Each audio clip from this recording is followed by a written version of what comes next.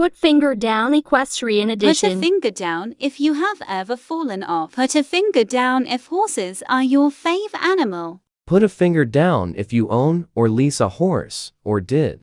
Put a finger down if you have done a trot bareback. Put a finger down if you have gone to a competition. Put a finger down if you have ever ridden a chestnut mare. Put a finger down if you already have 5 fingers down. Put a finger down if your horse or ass you ride or lease or own play with toys. Put a finger down if you have gone on a trail ride. Put a finger down if you have a matchy-matchy set.